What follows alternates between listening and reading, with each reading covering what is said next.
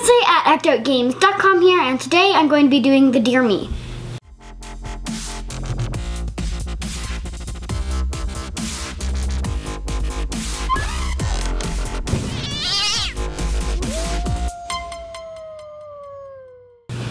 So when you're hearing this, the Dear Me sounds kind of weird. Before you comment about it, listen. It sounds kind of weird because I'm almost 10. What do I have to say to myself 10 years ago? Be born? Yeah, that's what I have to say to myself 10 years ago. But I'm gonna spice it up a little bit and talk to myself 10 years in the future, or in the future in general. So I'm going to talk a little bit about what I want to be happening in the future and what I don't want to be happening in the future. Never listen to the haters. At no point in my life, just me, don't listen to the haters, ever. They're just trying to get your attention. There might be something going bad in their lives that makes them want to tear you down, or they're just trolling you to see what responses they can get. Don't listen to them. If it gets too bad, just delete the comments and block them from commenting on the videos. That's just all you have to do. I know the haters can drag you down, and that's what they're trying to do. Don't let them do it. Another thing is be yourself, no matter how much it takes. Always be yourself. If your friends try and make you more like them, then they're not real friends. They're not your friends. You need to surround yourself with people that trust you and that let you be yourself. You don't have to change if you have to change your personality to be with your friends, then they're probably not very good friends. You need to be with your friends and be able to be yourself with your friends. And that's how you're gonna make friends, is you're gonna be yourself, and you might attract some people that like your personality, and then from then on you'll be friends.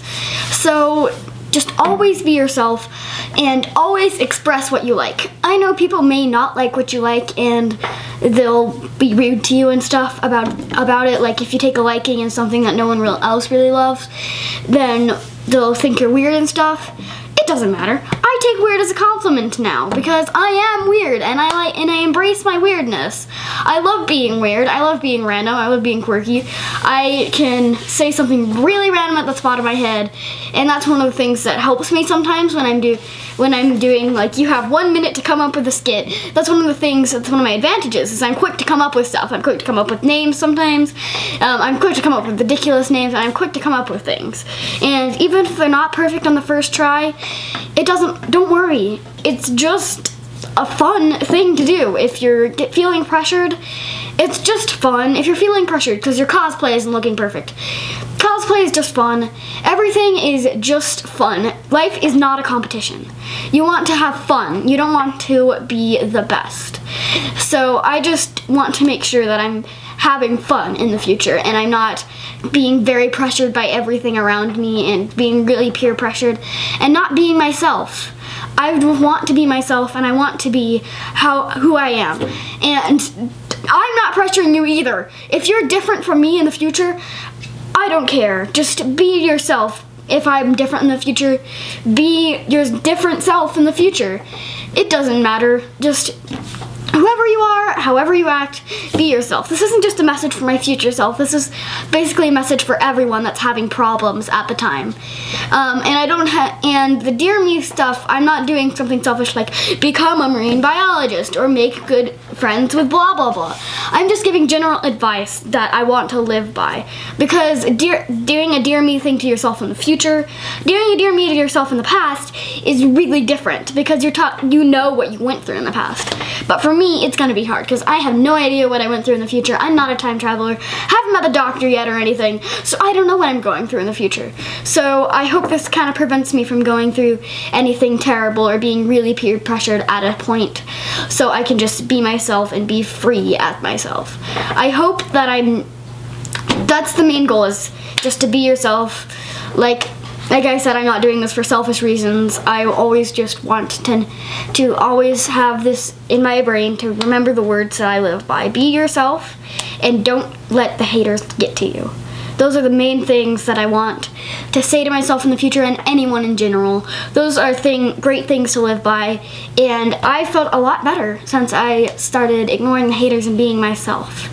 Another big piece of advice to myself is actually sort of stolen from my friend Johansson. Please don't kill me. It's okay to be smart, because some girls are act dumber because they feel like they shouldn't be the smart ones, and they feel like boys should be the smart ones. That's not true. Be smart. Prove to the world that you're smart. And if someone doesn't believe you, prove it to them. If someone doesn't believe that you're smart just because you're a girl, prove it to them. Give them the hardest algebra problem you know and see if they can solve it, and then let your brain solve it in a split second. Prove to them that you're smart, and even though you're a girl, you can be smart. There's kind of a song about this that I've been listening to recently. It's called Little Game, and it's basically a song about gender roles. Don't let those get to you either. Don't just bat your eyes, as it says in the song. You can be smart. You can do sports. You can, well, I'm not a big fan of sports right now, but if you like sports in the future, go do sports. If yeah, of course you're smart in the future, because I'm smart now.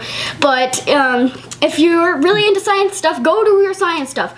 Go do whatever you want. If it makes you happy, do it.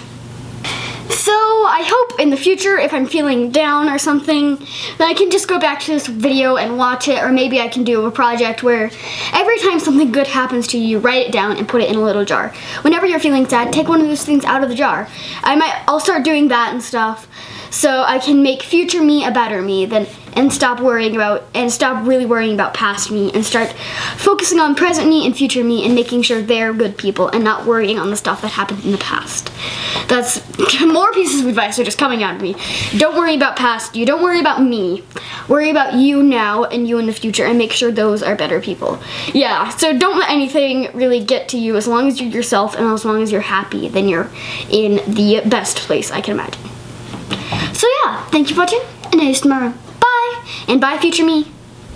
It's time to press the subscribe button. Subscribe button. Subscribe button. Subscribe. Bye bye bye bye bye bye bye.